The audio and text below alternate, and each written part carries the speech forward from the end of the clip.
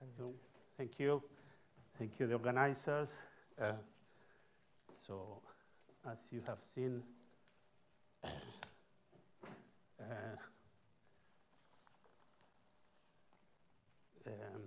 Hugh already spoiled my talk. So, no, thank you very much. I'm very happy to be here in presence again. And okay, so what I'm going to show is very much connected to what Hugh has shown. It's complementary. It's a long-standing collaboration that we have with the Quantronic group. This for more than 20 years, and this is part of European project that in which we are working, which is called NQC, which is devoted to the idea is to use these Andreev states for physical realization of a qubit. So very briefly, a motivation. It doesn't work.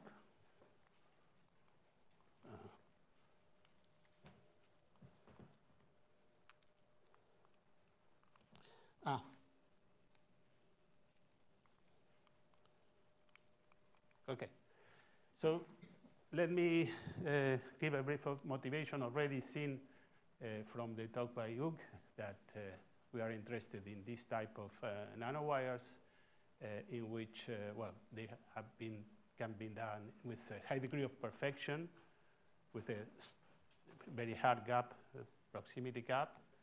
So you have seen already this in the talk by Hugh. On the other hand, what is creating like kind of revolution in the field of mesoscopic superconductivity is a possibility to explore these devices using cQED techniques or microwaves. And these two things connect to a very old topic in mesoscopic superconductivity, which is the interplay between superconductivity of pairing effects and interactions, Coulomb interactions.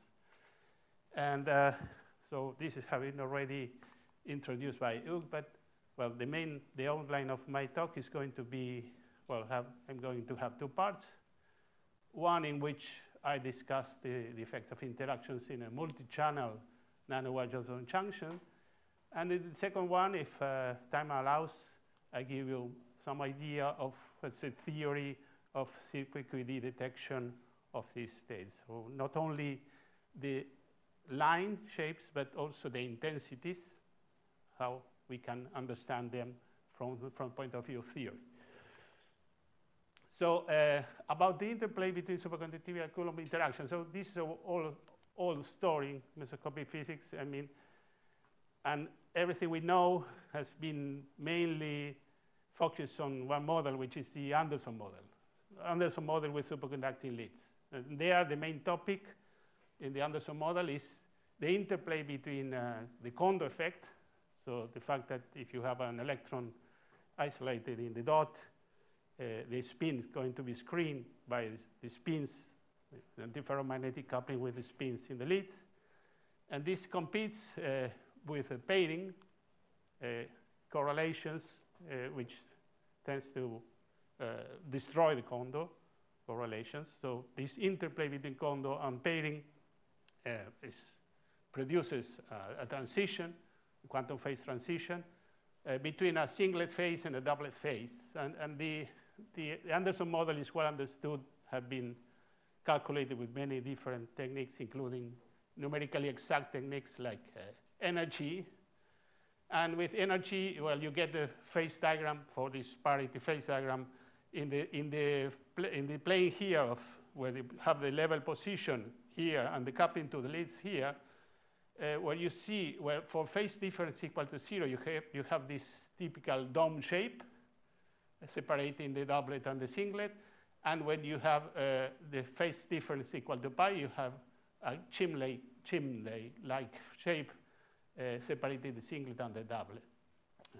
And this has been, in fact, confirmed rather recently using these cQED techniques in experiments from Delft, where we've been able, using these techniques and in a transmon geometry, where you couple a quantum dot defined on an indium arsenide nanowire, they've been able to trace experimentally this phase diagram. No? It's a function of the dot level and a function of the barriers, which are controlled by gates.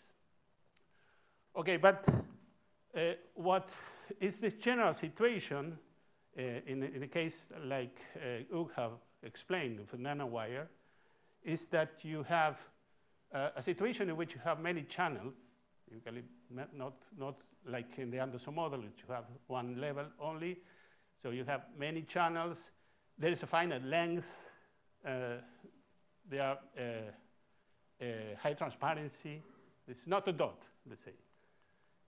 And Hugues has already discussed, well, what is the effect of the length on the spectrum of these junctions, what is the effect of spin orbit.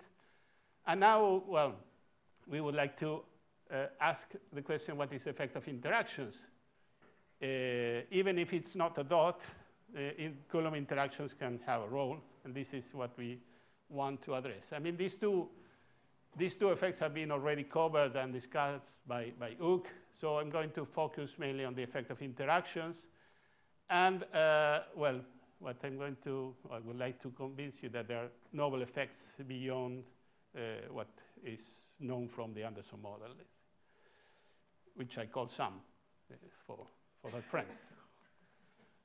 So already Hugues has explained what are the type of transitions that one can have within a non-interacting picture of the Anderson nanowire. No? So you have final length, you have spin orbit, which splits the Andreev manifolds. And so depending if you are initially in ground state or you are in a Poisson state, you can have these pair transitions or single particle transitions. Here, pair transitions are the red ones, greens are the single particle transitions. And we have these additional elusive mixed pair transitions, which are predicted by this non-interacting model, where you excite a Cooper pair, and you place one quasi-particle in lower Andreev state and one quasi-particle in the upper Andreev state. So what has been possible with the recent experiment from Saclay is to map these transitions with a high stability as a function of the gate and be able to see the evolution more clearly. This is something that was not possible in the previous setup from Saclay. But here, well, this I just reminding you of the results that have been shown by Hugues before. The blue lines here apparently evolve in a parallel way to the pair transitions, but do not behave as predicted by the non-interacting theory, where you expect degeneracy at phase equal to 0 and phase equal to pi. Well, so something to do with interactions has to be playing here. Now, interactions in these devices we can expect to be very much screened, because you have a back gate, it's a metallic gate. You have the leads which screen the interactions on the wire.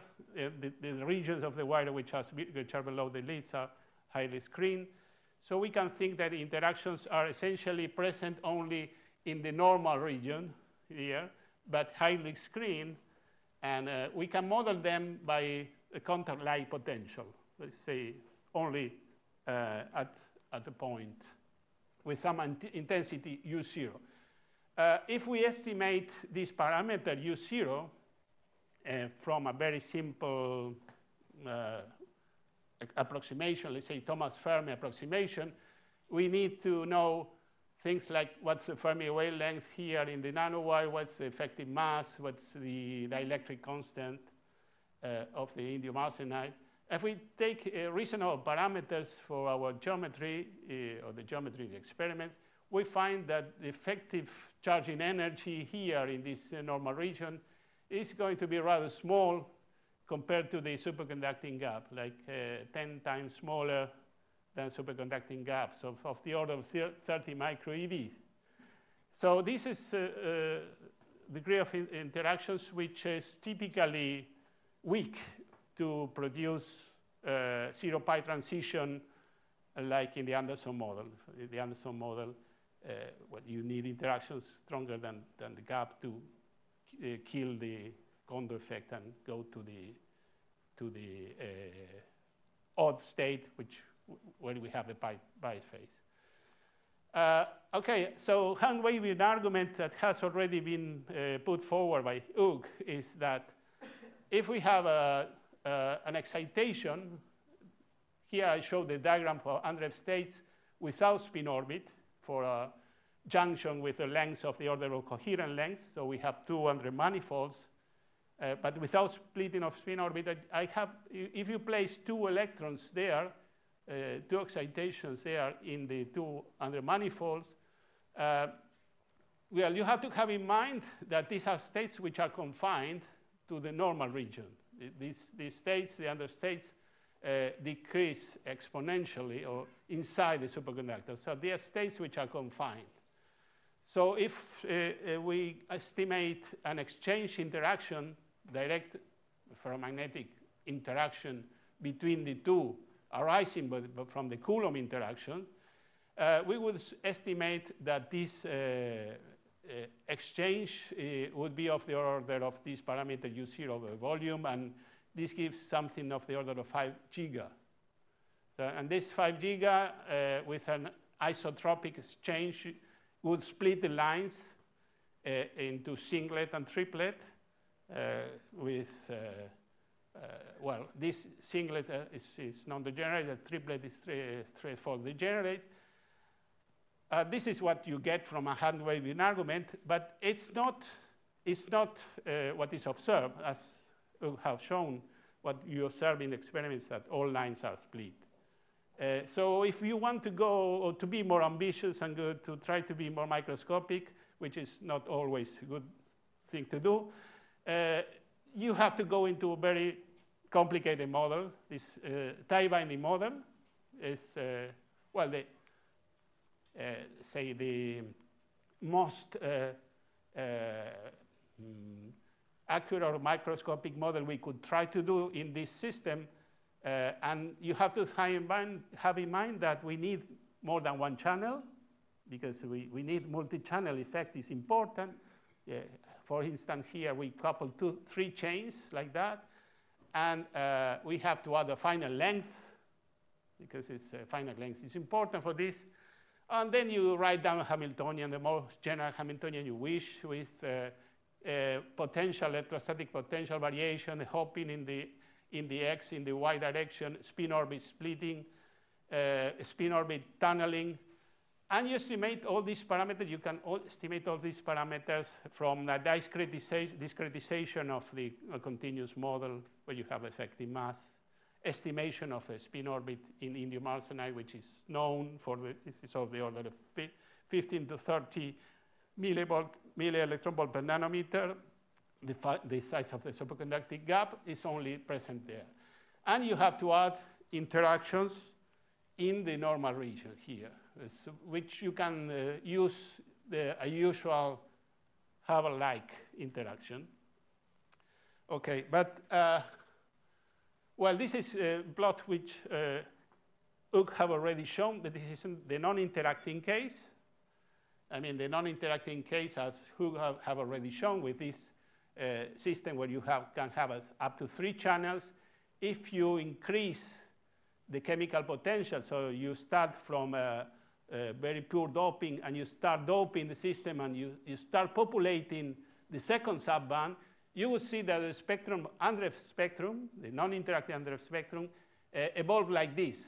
Evolved from a situation where the lower manifold and the second manifold have opposite phase dependence, so opposite curvature, to a situation in which the lower and the second Andreev manifold have the same curvature. This is because you start having a contribution from the second subband, essentially.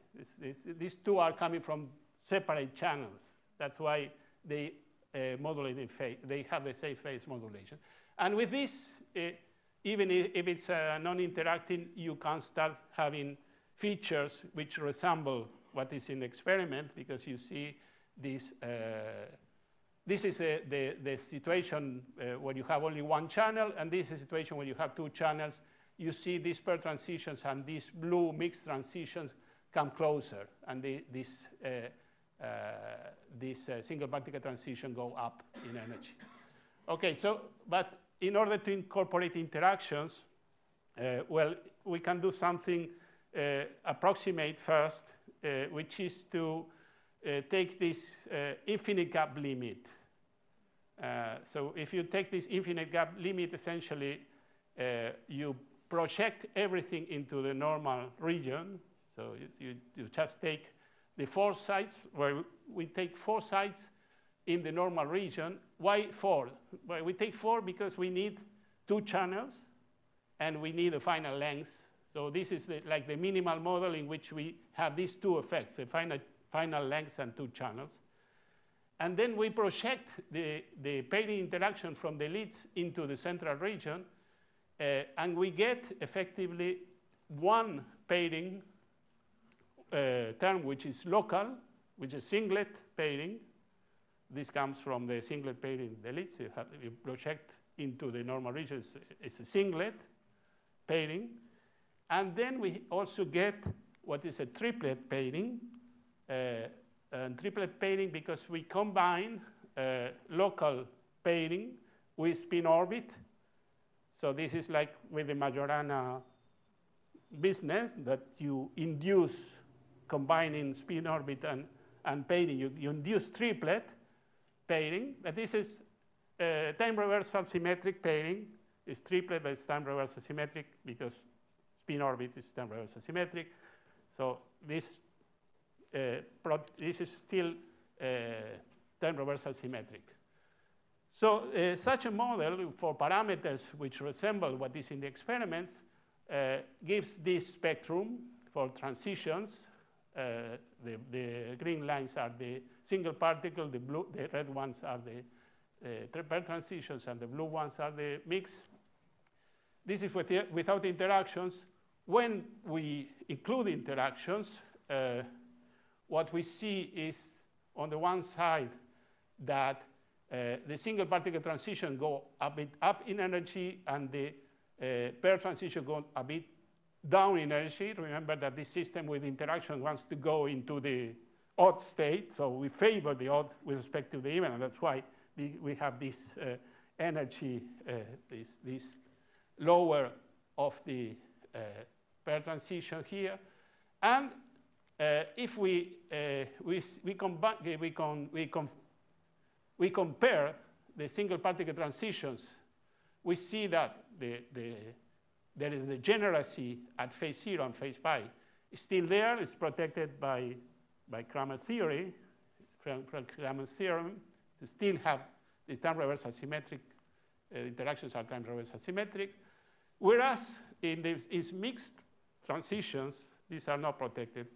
These are and this split, but do not split as what we expected with this hand-waving argument with exchange, isotropic exchange. In a way, the combination of interactions and spin orbit makes that this effective exchange is not isotropic. And then you see that, okay, there is one line which goes up, but there are not 3, the other 3 do not go down together, no? So we break for the fourfold degeneracy. If you want the phase diagram for this, the parity phase diagram for this this four-side model looks like this, where you see the phases which are called the 0 phase, where we have the ground state is a even state, and the pi phase where the ground state is an odd state. the position of the situation where you have the best agreement with experimental data is indicated here. So you see, we do not have any transition at this point. We have an even ground state. This is a big complicated evolution, how the lines evolve with different interactions in the model, how they evolve with increasing the Coulomb interaction, how they evolve with spin orbit. I think I'm going to skip the detailed discussion, just show that without spin orbit and just with Coulomb interactions, you see the splitting into singlet and triplet, as one would expect for isotropic exchange. Whereas when we switch on both interactions and Coulomb interaction and spin orbit, you break this degeneracy of the triplet lines. And this is where we get good agreement with the experimental situation. If we want to get the better agreement with the experiment, so not using this minimal model, but realistic parameters, we go back to this tie-binding model. And in this tie-binding model, we do an approximation. We cannot solve interactions exactly, but we can do an approximation for weak interactions, which consists in taking the non-interacting solutions, so the Bogolyubov operators, so Bogolyubov quasi-particles as a basis. And what we do is to write the fermionic operators in terms of the Bogolyubov operators. And then what we do is to project the interaction into this basis of the Bogolyubov excitations, but it's a truncated basis. We take a truncated basis in which we keep the ground state, we keep states with one excitation, and we keep states with two excitations. We truncate this to some number of levels, which we call n projection, which you keep small.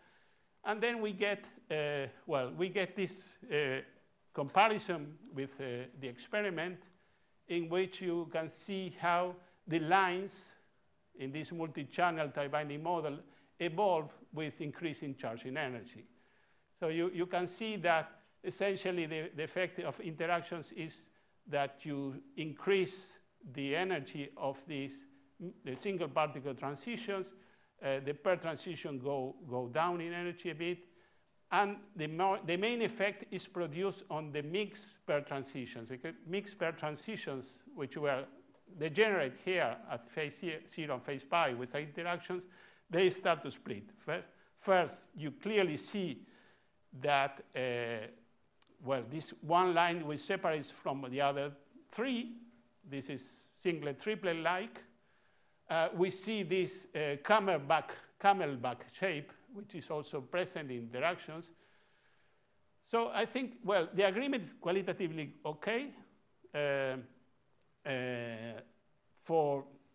We are happy with this level of agreement. Perfect agreement has not been obtained yet, but we are quite happy. We think we understand physically what is the meaning of all these lines. We see that while single particle transition shifts outward and keep the degeneracy, there's full breaking of the degeneracy of the mixed transitions. And this is something technical which is related to how the approximation converges with the number of states that we keep in the truncation of the effective Hamiltonian. But how much time I have? 6 minutes, perfect.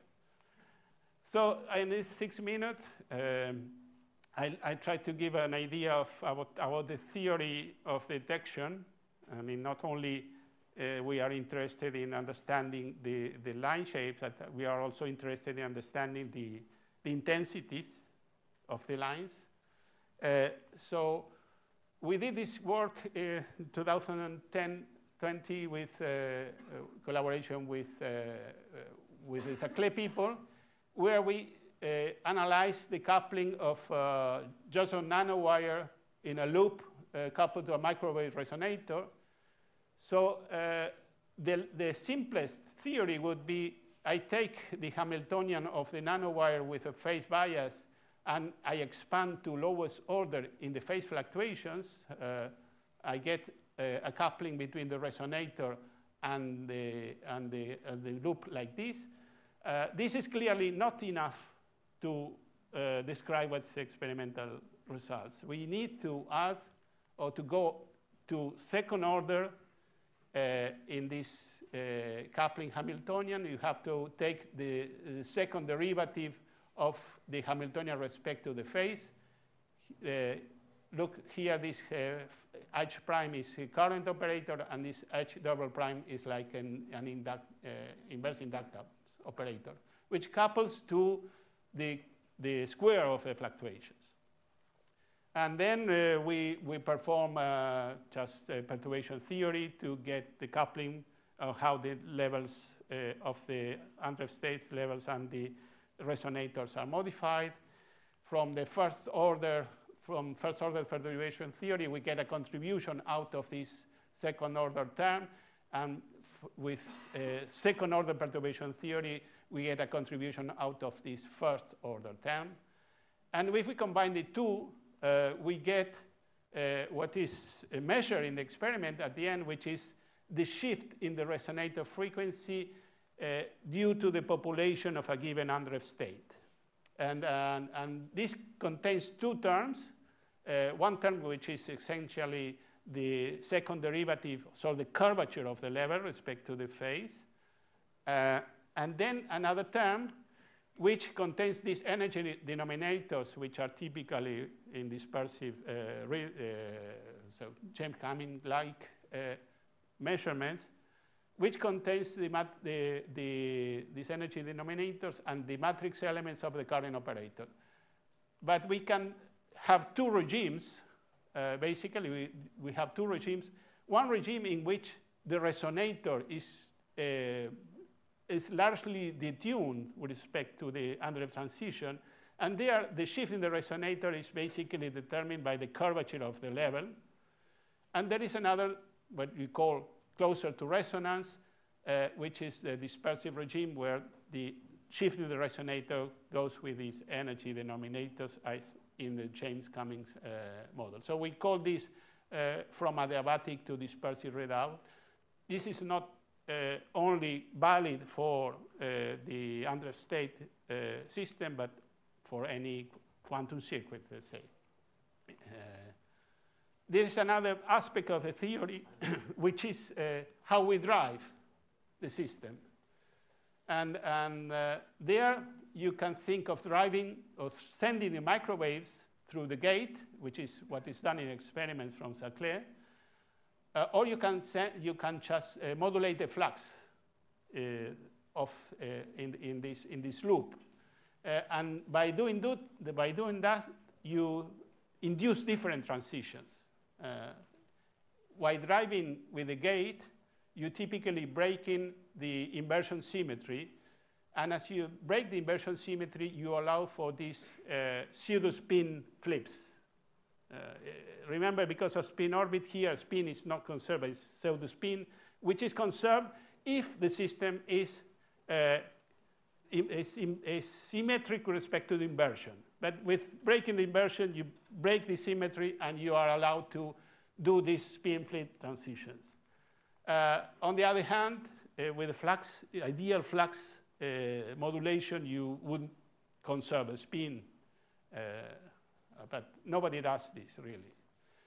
And because always in experiments, and this is a picture that took from this paper we had with the Yale people, there is always some elements which break the inversion symmetry, like having leads there, the gates, or even on the nanowire, we have the deposited layers, superconducting layers, which can break this inversion symmetry. So in general, inversion symmetry is broken naturally here. So that's why, well, at the end, with this theory, we can fit not only the line shapes, but also the line intensities. This is an example that we take from this paper that already Hugh have shown, in which you can see that the lines goes from blue to red, so means that the shift in the resonator goes to negative to positive, and this is clearly going together with the curvature of state. So this is what we call the adiabatic regime, because in these experiments, the resonator frequency was like at 3 gigahertz, so very much detuned or with respect to these transitions, which are at 50. So this is essentially dominated by the curvature. And well, there are no selection rules, because all transitions are possible, because we are breaking this inversion symmetry in this. Just one thing, Norm, is saying that we have extended very recently the theory of detection, circuit detection, to the case of an interacting quantum dot. This is modeled by the Anderson model. This is a work we did in collaboration with Jens Paske in Copenhagen. Essentially, we need to calculate what is the admittance of the dot coupled to the microresonator. Essentially, it's the same as calculating the current correlation, the current susceptibility, and from this susceptibility, we can get both the shift in the resonator and the damping rate from the real and the imaginary part of this susceptibility. Well, this can be done analytically in this infinite gap limit. I'm not going to the details. I just show that, well, these are the type of results we get for the shift in the resonator frequency when the system now is in an even state and the resonator crosses one of the Andreev transitions. And these are the matrix elements that determine the susceptibility in a plane where you have a phase and you have the position of the level. You see here a region where there is no response because the system is in the odd state, basically. And just to flash this, because I want to tease Hugh that we should do something with this data. I want to show that the exactly people have already observed the transition, the 0-pi transition in experiments. They have this single tone spectroscopy where you sweep the gate and you see a sudden jump in the response, which is signaling this 0-pi transition. And well, there's a similar result from the people in Yale, which are going to be published. And I want to say that we can understand these results very nicely with a very simple model, which is Anderson model, and had to include an auxiliary level there for understanding also the two-tone spectroscopy, but I don't have time here to discuss this in detail. So let me go to the conclusions and say, well, combination of hybrid nanowires with cQED are allowing us to understand the physics of Andreev states in this system with an unprecedented degree of perfection of accuracy, which goes much beyond what you can do with transport, for instance. Well, we have, as Hugh have shown, this experiment have revealed for the first time the fine structure, like in atomic physics, a fine structure now for the Andreev level coming from a splitting due to spin orbit. There are novel signatures due to interactions from the mixed pair transitions, which go beyond the single level Anderson model. And well, about theory of circuit detection, we have developed the theory of adiabatic to dispersive readout, and well, started to work on this inductive response of an interacting quantum dot. And well, there are of course many open issues, understanding the origin of dynamics of excess quasi-particles, extend the solution of the interacting model beyond the limit of weak interactions. Going to the topological regime is another dream in this field. And now acknowledgements were already shown by by Hooke. Let me mention Francisco was a leading force in this theory of interaction work. Sungun Park is a postdoc, long-time postdoc in Madrid. Javier Sorillo was in Madrid for a short time, and now is in Cartagena. And the Contronic people, you know, Cyril Metzger, Leandro, Marcelo, Hugh, Christian. Leandro is now in Bariloche. In Copenhagen, we had this collaboration with these people doing the nanowires, and the James Paske group. And I would like also to thank people in Yale, Max Hagan, Bara Fatemi, and Michel Devoret, with whom we also collaborated in this topic. Thank you for your attention.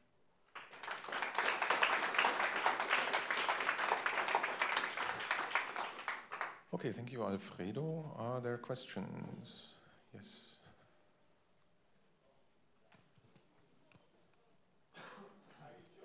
Thank you, Alfredo. I have a question regarding the coupling you worked out for the with the electromagnetic field.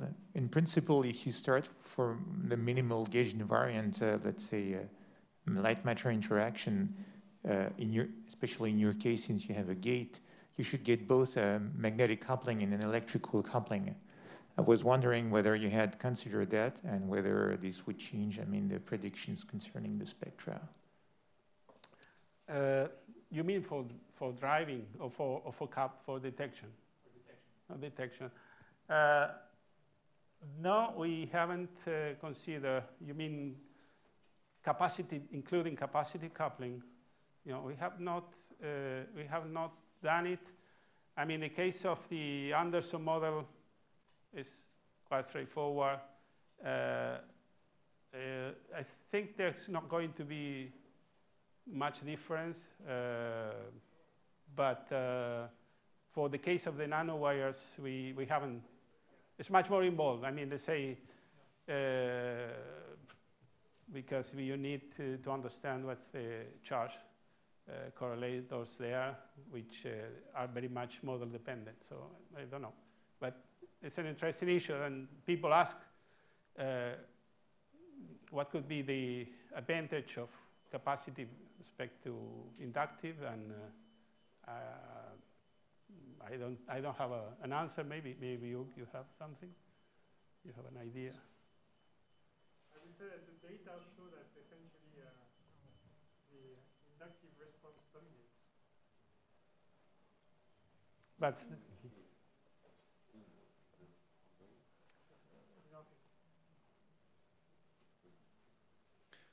more questions?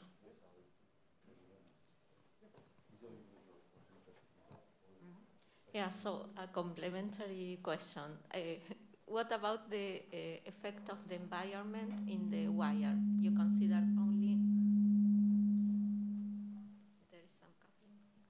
You consider only the effect of the Coulomb interaction, but maybe there is also some effect of the environment in the microscopic model of your wires. You mean the effect of the okay? So you mean the environment beyond the resonator, something like. In principle, you are very weakly coupled, but you don't know. Yes, yeah. Of course, we can incorporate in the theory some other spectral densities for modes that you can couple to, and this is going to affect the broadening. So in principle, what we do when we try to fit that spectrum, we put some phenomenological broadening. No? I mean the broadening of the lines there in the spectrum is phenomenological. It's not from a microscopic model. We don't have yet a full understanding of what are all the mechanisms that are limiting what are determining the width of the lines. Yeah? So we take this in a phenomenological way, but of course could be nice.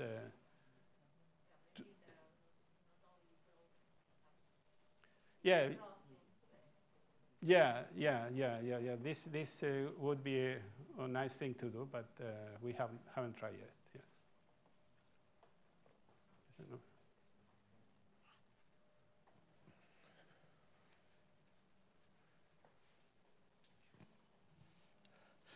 Hello. I just, in the last slide, you mentioned that you're also interested in going into the topological regime. And I'm just wondering if you replace this nanowire with some, like a nanowire with topological properties, and your Andreev level have some spin polarization, and does that affect the transition that you're allowed to have in this cQED setup? Yes, this is something that many people is trying, and the point is that the Majorana, if you say you want Majorana signature, or well, but in these devices, what you can expect as a signature of topology is that you induce topological superconductivity in the leads, and then you have Majoranas, two Majoranas. For instance, you have a junction, you have two Majoranas, but this is going to be typically very, very low frequency. The problem there is that you would only be able to detect them through the transitions, and the transitions to higher energy levels. I think it can be done, but I don't know if it's going to be a complete demonstration of topology, because, well, for instance, we look at the spectrum we had, well, that Shala showed yesterday, you know, that you have this per transition, this two-tone spectroscopy, which goes to zero, like at some point, apparently go to zero. You may have many, many different mechanisms which give you this signal. And it would not be a complete demonstration of topology. As you usually have with Majorana business, there are many, many different possible scenarios in which you can have. Maybe you have some localized level there, which is coupled and gives you very low or zero energy level, which is not a Majorana. So I think well, people is trying to work on this, but I'm not sure that it's going to be a definite proof of anything. Fortunately. No braiding, yes. Okay, I think we have to close the discussion and move on to the coffee break.